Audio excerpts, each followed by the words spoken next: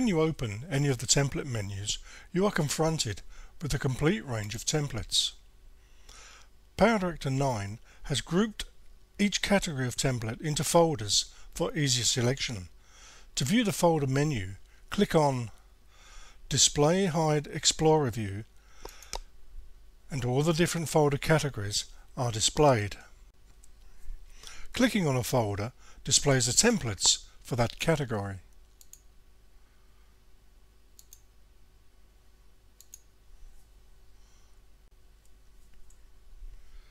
After you have downloaded new templates from Director Zone, once installed, they will appear in the downloaded folder.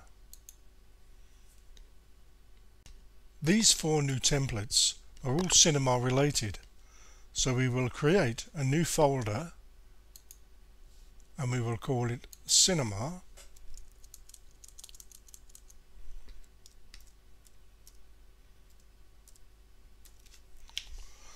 To place them in.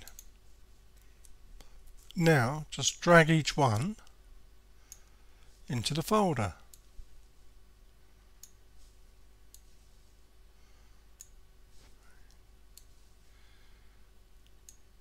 Like so. Open the Cinema folder and there are your 4 templates. To change the name of a template, let's say we'll change Metro to Lion. To do this, you need to open the downloaded titles folder, which is located at local disk users public CyberLink.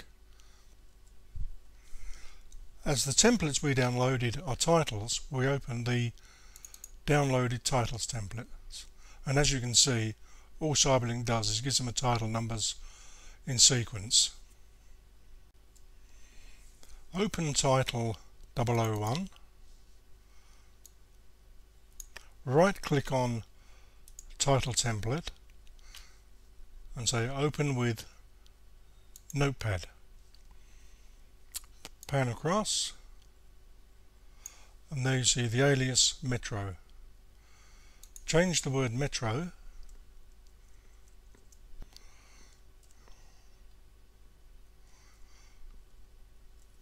then click File, Save. Close that.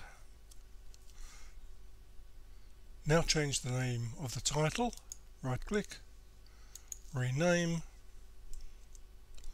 put in Lion, and that's done. And as you can see, that file has now been changed to the name Lion. To modify a template, right click and select Modify Template.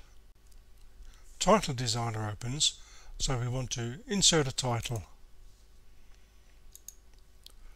We need to select a style and we need to select a font. Then we just type into there, let's call this one Lion Park. Let's just position it, then we click Save. Here you can give it a new name, so we can call this Lion Park. OK. And your modified template has been saved as Lion Park. So it's easy to manage your templates. You will appreciate the benefit of this when you have hundreds of templates to manage.